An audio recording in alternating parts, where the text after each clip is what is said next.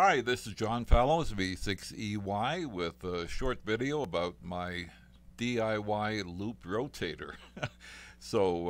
What's a loop rotator and why did I build one? That's good questions. Let's find out why.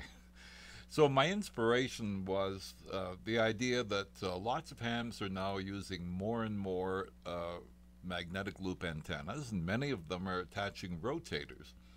And the rotator for a loop antenna makes a lot of sense because the null from the broadside is very sharp and you can turn that towards interference and reduce its level significantly. You can buy a small antenna rotator like the one shown here for around $200 online. I thought it might be fun to build one from scratch. I got a lot of inspiration from an organization called SatNogs, which is an open source global network of satellite ground stations. If you go to their website, and particularly their wiki, you can find lots of ideas for building small antenna rotators. And these gave me inspiration about making one using maker tools like my 3D printer to put it all together. And some of these folks use stepper motors, others use DC motors. With enough torque, either one will work just fine. So my conceptual design began actually a few years ago, and I bought all the parts and they've been sitting in a box, and I finally decided to put this thing together. So the idea was to build a rotator box would attach to a small mast, and the mast would be about 3 feet above ground, and the loop would sit on top of the rotator box. And this will work with either a small 1 meter active antenna loop or a small transmitting loop. Either way, I designed it to do both jobs. The idea was to put bearings attached to the top and bottom plates of the box, and then use a motor and some timing belts and gears to turn the rotator box against the mast, and track its position with a 10-turn potentiometer, which would let you know where the box is pointing. And everything would be controlled over Wi-Fi using a Node MCU. A Node MCU is like an Arduino with built-in Wi-Fi. And basically, if you take this design forwards, then your rotator will show up as another server on your local area network around the house. So I began by looking for the bearings, and I found a whole bunch of different Lazy Susan bearings. And these are quite strong, actually. I found a 4-inch one because the center hole was enough for a 1.5-inch piece of ABS pipe, which was going to be my mast. And these contain a few dozen tiny ball bearings and a track, and they can hold 300 pounds, which is way more than I need.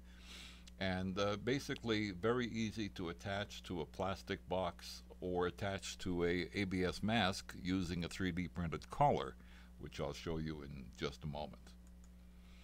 For DC motors, you'll also find lots of these online for around $8, typically 3 RPM, 5 RPM. They're highly geared, they have enough torque, and like a stepper motor, when there's no power applied, the gearing sort of locks the rotator in place. This will not spin on its axis unless the motor is actually turning the gears. So beyond this point, I needed some metal pulleys for the motor and potentiometer attachments. I needed some plastic geared pulleys to 3D print for the mast, and some continuous GT2 belts to transfer turning power from the motor to the mast. For control, I put together this controller module. On the left lower, you can see the Node MCU sitting inside a motor control shield. And this motor control shield provides the 12-volt pulse width modulation to the motor for turning it forwards or backwards. On the right-hand side is the ULN 2003 stepper motor controller with a small stepper motor. And lower right, you'll see a voltage regulator. So basically, I plugged 12 volts into this control board, and I used the 12 volts for the motor and the 5 volts for the Node MCU and the stepper. And that's the basic design.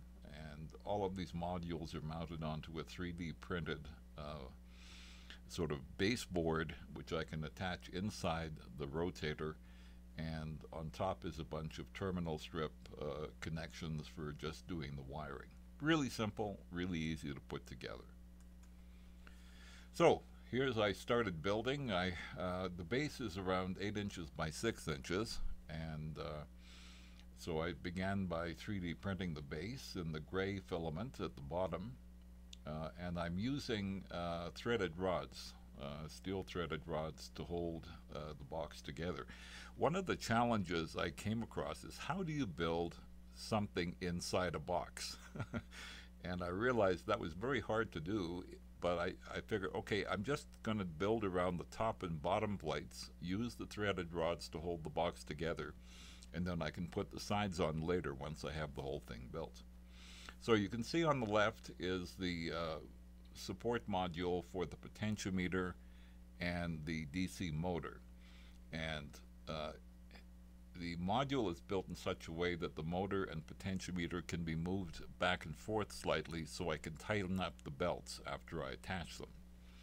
On the right hand side is the control module, and then in the middle you'll see the Lazy Susan bearing with a plastic collar attached to it, and that plastic collar will later be used to attach firmly this box to an ABS mast made of 1.5 inch pipe. Here's partial assembly with the middle plate being screwed into place. Now I'm designing this so that it can either be a box for rotating an active loop with just these 2 plates, or I can attach another gear on top for turning a capacitor with the stepper motor if I want to build a small transmitting loop. So there's the basic design coming together, and the pieces are coming together. All of the structural parts, except for the steel rods and the small hardware, the screws, are made from plastic. Here's the final view, final build looked at from the rear. You can see those 3D printed pulleys attached to both the motor and the potentiometer with the continuous loop GT belt. And you can use some online calculators to figure out the pulley and timing belt dimensions. And it's really easy to attach the pulleys onto the mast at the exact location. You just move them up and down and then screw them down to hold them in place. From the front you can see the rotator now ready for a smoke test. You can see all the tiny bearings inside the top Lazy Susan. Everything's all hooked up and tightened down. This whole rotator cost around $40 if all the parts are bought new online or at local hardware stores, and that includes the PETG filament for printing the parts. For remote control, I just built a very simple ASCII command processor. I just send the commands back and forth for turning control on and off, triggering status reports, running the motor up, down, stopping it, seeking a specific position on the motor, reading the motor position, setting the end stop so it just rotates 180 degrees, and then all of that information can be saved into an EEPROM. The rotator shows up on my local area network, and I'm right now just using a simple TCP socket to send commands and receive status information. So there's lots to talk about how it works. Let's take a look at a demonstration.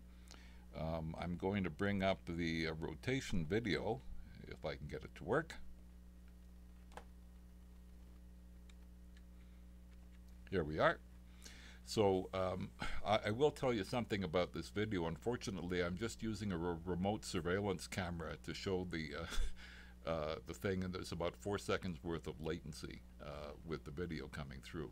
But you can see me sending commands. You can see status information coming back. I've given the command for the motor to turn up, and it will now move clockwise until it hits the end stop. There it goes.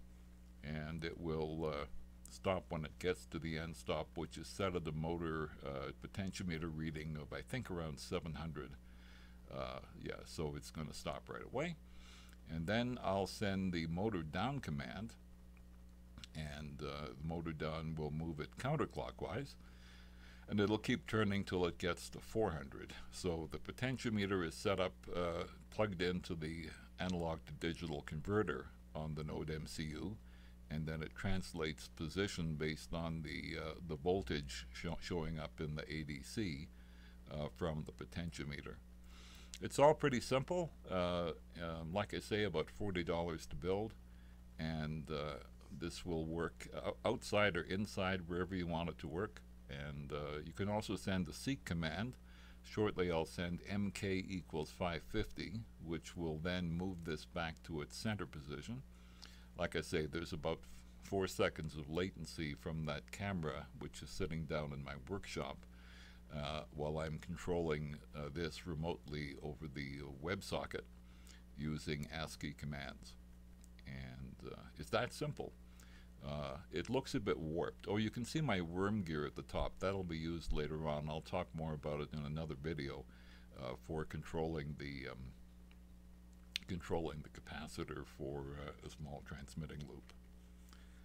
So, having given this demonstration, you can build one of these yourself. It's pretty easy and lots of fun.